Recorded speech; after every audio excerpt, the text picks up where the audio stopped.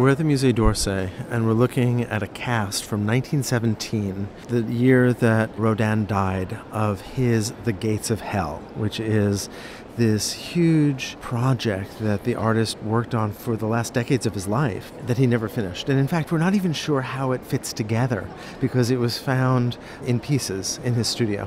We're looking at a plaster cast.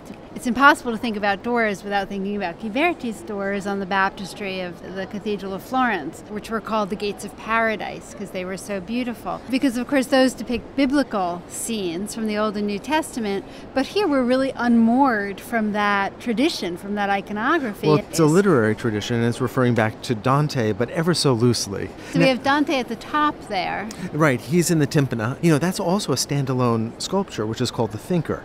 And it is here Dante gazing into hell. I think we should actually say this was a commission, and this was intended to be for a building on the site of the Musée d'Orsay, which was to be a museum of decorative arts, which was never built. But this was a commission that Rodin got, and when he had finished the design of the doors, he was ready to cast it, but then the project itself fell through, so he kept working on it, and the sculpture continued to evolve. You do see so many figures that you recognize as standalone sculptures by Rodin, but the thing that strikes me most is just how much the figures emerge from the background of the doors. And I said background sort of in quotes. And the doors should be in quotes. And the doors should be in quotes, because they could never function anymore. But it's like the doors don't even look like solid forms. They're like vapor from which these forms emerge and spill out into our space. It's almost as if we imagine the surface of those doors to be the surface of the ocean.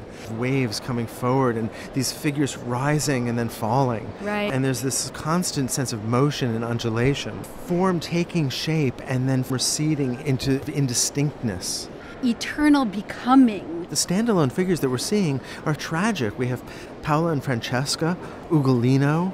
The figures who Dante finds in hell, being tortured and punished for their sins on earth. All the way at the top, instead of angels, we have three shades. These are figures that repeat. One figure that's seen three times, almost cinematographic, but creating a unified form with shoulders that actually create a flat plateau and three arms that pull our eye down into the gates themselves. I'm so reminded of Michelangelo when I look at all of these figures and the expressive power of the body, especially the male body, and also the way that some of the forms are fragmented reminds me of looking at ancient Greek and Roman sculpture. This is a really modern reinvention of sculpture. Yes, clearly informed by Michelangelo, clearly informed by the classical, but this notion of the fragment itself, reuse, reworking, very much a modern notion. The forms, although derived from the narrative of Dante's Inferno, come to take on a more universal significance about the human condition,